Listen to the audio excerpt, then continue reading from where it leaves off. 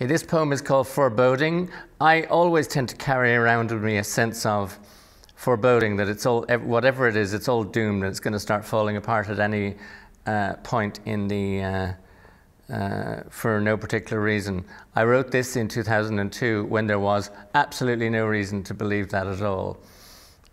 Here in 2019, there's far more reason to believe it. Foreboding.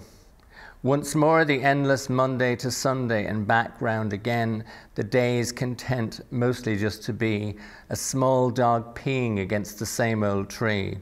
So why then do you get the feeling that the future's about to leap at you like a baboon with a hatchet from a manhole or a closet, screaming something which can only mean this is the end of the old regime?